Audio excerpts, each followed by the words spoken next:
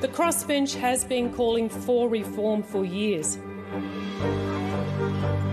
Trust in government in Australia is at an all-time low.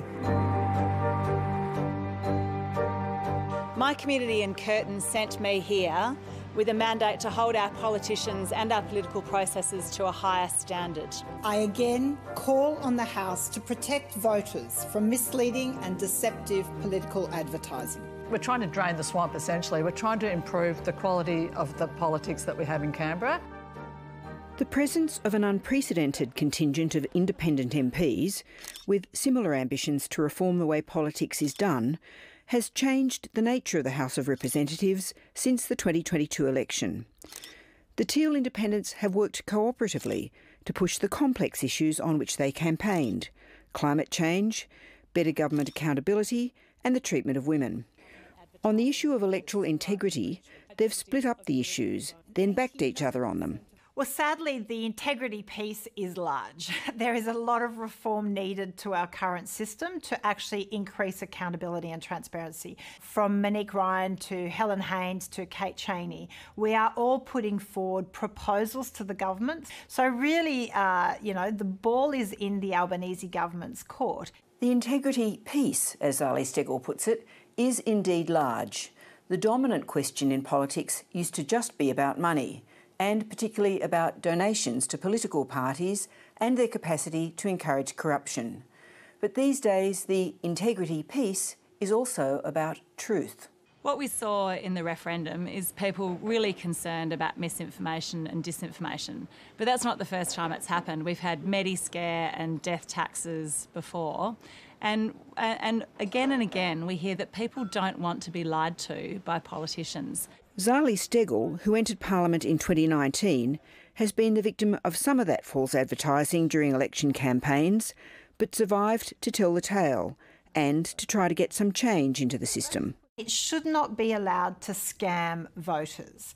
So again, there is no reason why we can protect consumers in the consumer advertising, but not do it for political topics. Misinformation was just one of the reasonably new issues that has been under scrutiny by the Parliament's powerful Joint Standing Committee on Electoral Matters. I think what we've had in the JSCAM work this term is terms of reference given to us from the government that are really interested in genuine electoral reform. But the presence of the independents has changed the discussion.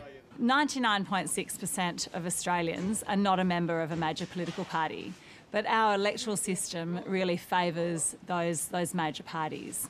We don't let Coles and Woolies make the laws about who can get into the grocery market.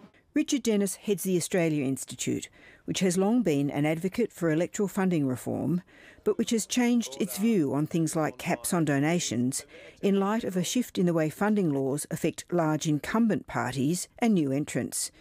Donations are not the dominant form of funding anymore. In Victoria, where there's really good data available, 94% of the revenue is coming from non-donations. It's coming from membership fees, it's coming from affiliation fees, it's coming from $10,000 dinners with ministers and premiers, and it's even coming from a tithe on Labor MPs and staffers. The way it's been designed, compelling or obliging or requiring your staff to give money to your party doesn't get captured by the definition of a donation in Victoria. In its interim report, the JSCAM committee has already proposed a range of changes to donations laws, including imposing a cap on donations from individuals, business and so-called third parties, as well as requiring real-time disclosure of donations and an increase in public funding.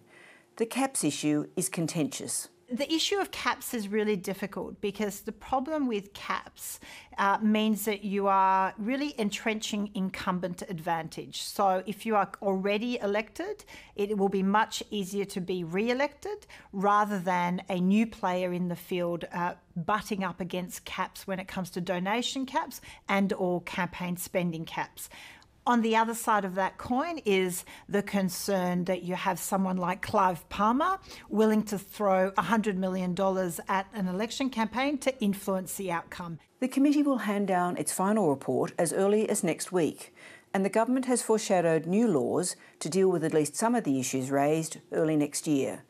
But there is uncertainty over whether the major parties will join forces to enact rules that benefit them, or whether they really embrace change. Communities are concerned that an electoral reform package could be put up that embeds the major parties and makes it very difficult for new challengers to come forward. But I do think that that the government is willing to do some work on truth and transparency, and they could get that legislation through really quickly with the support of the crossbench and the Greens. There is absolutely a grave concern that the major parties may well end up doing a deal and colluding to essentially preserve the status quo. However, if such a deal is done, some observers believe it could actually provide an opportunity to the Teals at the next election. If Labor does a deal with the coalition, I think that will shoot the issue of transparency and money in politics right back up to the top of the agenda rather than making it go away. The clock is ticking. We're halfway through this term of government,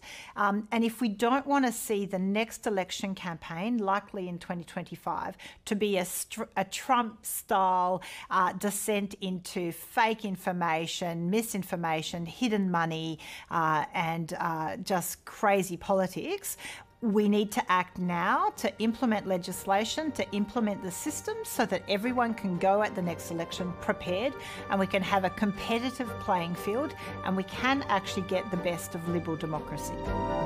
Thanks for watching.